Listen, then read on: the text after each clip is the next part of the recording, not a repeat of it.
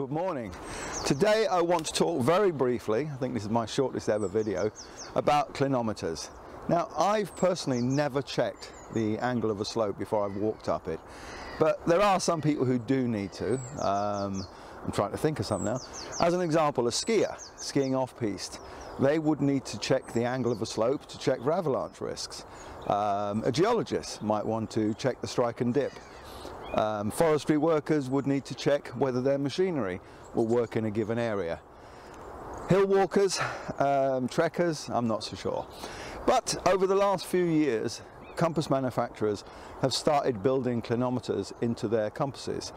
And if it's on your compass, it's good to know how to use one. Oh, on a technical point, you can either say clinometer or inclinometer. Technically, a clinometer is used to measure angles, such as the side of a hill or a road. An inclinometer checks an angle against the horizon, such as on a ship or on a boat. But whichever word you use, as long as everybody knows what you're talking about, it doesn't make much difference. So what I'll do is I'm just going to go off and I'll get some compasses and then we'll go through how to use them. Okay, so I've got a selection of compasses here. I've got some Brunton, Swanto, a couple of silvers. These ones don't have an inclinometer in, and these ones do. So first of all, let's run through how you use the ones that do have them. So I'm going to set my compass to east. Okay, so it's on 90 degrees, as if I was walking 90 degrees.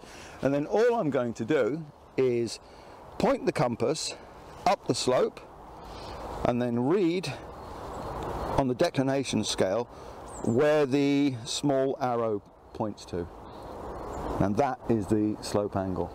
It's really simple. There's not much else you can say about that. Now, some of you have these type of compasses, which are mirror compasses, and the only difference between these and the base plate compasses, as far as the inclinometer is, or the inclinometer goes, is that if you look on your mirror, you'll see there's a small hole at the bottom.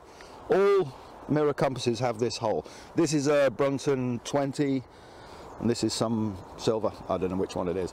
But anyway, if you look, there's a small hole at the base of the mirror. The idea of this is that you look through the hole at the target, so you look in this direction, and then you'd read the angle using the mirror, so you can actually see it. It's as simple as that, really. Okay, so what happens if you don't have an inclinometer on your compass, but you still want to know what the angle is? There is a way to do this. Let me just grab one. Here we go. So I'll use this one here. So here we have this one. This is just a normal Expedition, Silver Expedition 4. Again, set your compass to east.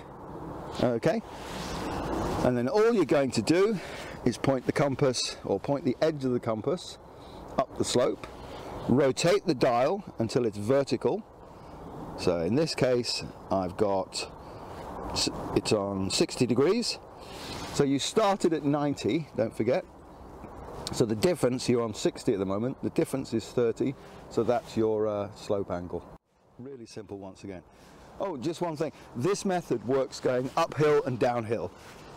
If you point it down the hill and you find out that it says it's on 120, then it's always the difference between your bearing, or your slope angle in this case, and 90. So it's 30 degrees that way and 30 degrees this way. Thanks for watching. That's it.